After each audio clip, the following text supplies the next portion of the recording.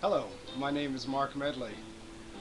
You probably know me as the Critical Thinker, as you've probably been getting my Facebook entries and Twitter entries, constantly advertising the Critical Thinker as well as the blog entries themselves. I launched the video blog of the Critical Thinker on last week, and since that time, many of you have asked, well, what is the Critical Thinker? The Critical Thinker is a blog, and it focuses on things that for the most part we would probably take for granted or not notice or just don't give a whole lot of thought to. And that's where the Critical Thinker came from. I started the blog in March of 2008, actually surrounding the whole hoopla around the statements made by Reverend Dr. Jeremiah Wright that were totally taken out of context. And the first entry, if I recall, back in 2008 was dealing with what is it about the truth that we have such a hard time with. Dr. Wright actually was speaking the truth, and we had a hard time dealing with that. So that was the first entry, and then I moved into another entry concerning the use of the word outrage. If you ever look at the news, just about every clip had some community or some individual that was outraged. And it just got to the point where I was just tired of hearing that word. So I did a little research and looked up to see how many times that word is used with the media. And you would be amazed how many times the media use the word outrage. So I wondered, is there some other word that they could have used? Many ask, well, what caused you to write such a blog? What caused me to write such a blog was I personally don't think many of us give much thought to things, that we just glide by, we take a 3-second sound bite, just move along and really don't give a whole lot of thought. Again, another example, one of the entries that is in the blog deals with this whole notion of having to have a sign by law posted over the sink in a restaurant for an employee to have to wash their hands.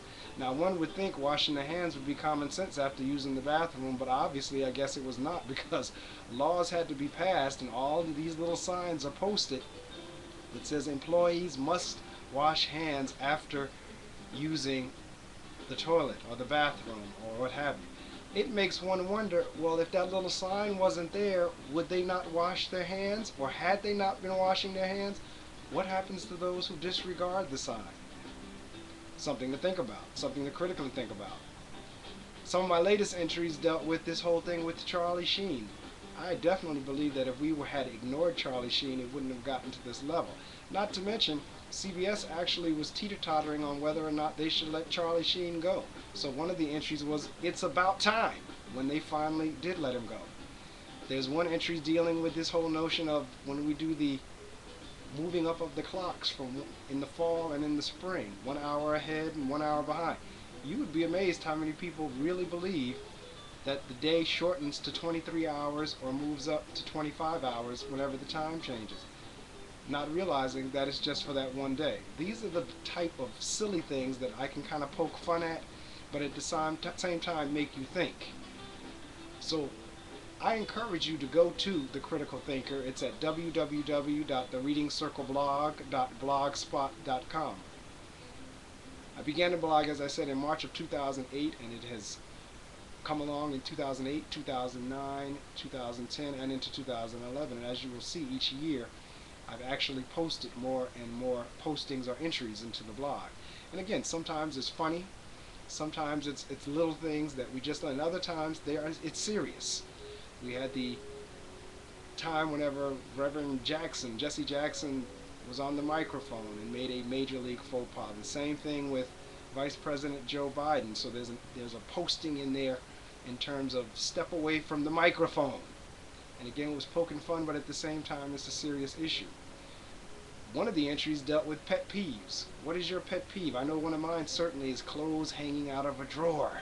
Matter of fact, the picture in the entry is clothes hanging out of a drawer. You'll see it there if you go to the site. As a matter of fact, the title of it is, What is Your Pet Peeve? 2 weeks ago, I was at Seton Hall University, and it was an academic event. There was no press coverage. Had there been an athletic event, it probably would have been full of press, particularly had there been a star quarterback or a star running back or a point guard or center. But because it was an academic event where children were espousing social studies and historic facts, because it was New Jersey History Day, there was no press coverage there yet. And even in still, we had an auditorium full of parents and teachers. Still, that was something that the press should have caught as well. That's what the critical thinker does. It looks at various issues that we may or may not have given thought to. If you've ever watched the show Seinfeld, Jerry Seinfeld does a wonderful job at poking fun at things that you just is the everyday mundane. And sort of the critical thinker kind of does the same thing on paper, except for we look at very serious issues. So again, I ask that you go to www.thereadingcircleblog.blogspot.com, and I challenge you to go through the entries from 2008 to 2010. Some you'll laugh, and some you'll like, and some you'll disagree with. Again, for example, there's the Fitted Cap, which is a brand of baseball cap. Somewhere along the line, someone must have forgotten to take off the little round sticker on the brim, and now everyone thinks that's fashionable. I think it's silly. That's my personal opinion. Another issue I tackle is the whole thing of sagging pants. It is beyond me as to why anyone would want to wear their pants halfway below their behind. How they would have to use their thighs and their knees to keep them up. That truly is a skill. But the question is why? The question is, why would we want to do that? I can't imagine any female finding that sexy, nor any male finding that cool. And yet, that's what we see.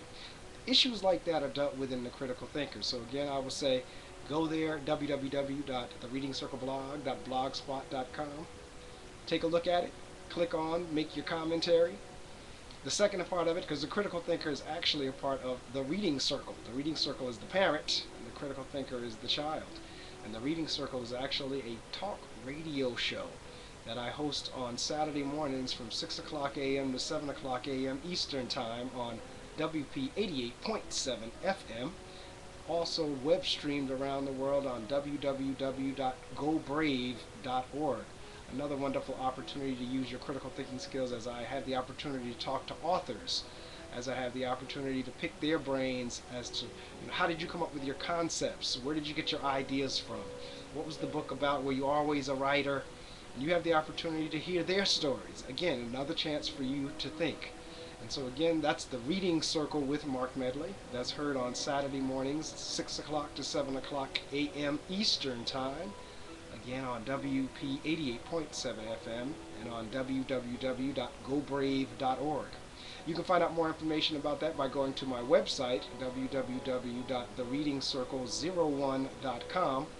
And again, going back to the critical thinker, you can go to the blog itself at www.thereadingcircleblog.blogspot.com.